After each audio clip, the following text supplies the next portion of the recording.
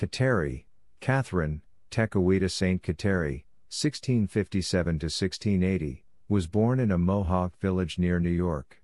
Her father, a Mohawk chief, was a Catholic who had been captured and adopted by the tribe.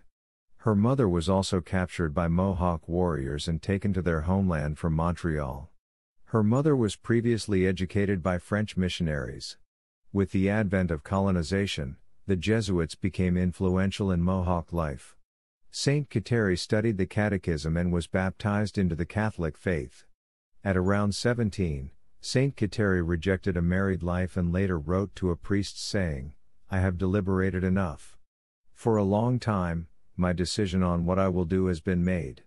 I have consecrated myself entirely to Jesus, Son of Mary. I have chosen him for husband and he alone will take me for wife." Her devotion to her Catholic faith included ritual physical punishment such as fasting, flogging and sleep deprivation. In 1680, Saint Kateri's health rapidly deteriorated and she was called to eternal life in heaven. At the time of her death, her facial scarring disappeared and numerous other associated miracles in her community and beyond followed. Saint Kateri is often referred to as the Lily of the Mohawks. Her feast day is the 14th July.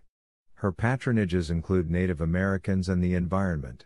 Pray for us that our daily actions will respect the teachings of our faith and that we will live a life filled with holiness until our final breath. Glory be to the. When a smallpox epidemic spread through her village, her brother, mother and father died. She became infected but survived although her body and face were badly scarred and her eyesight impaired. She was 4 years old.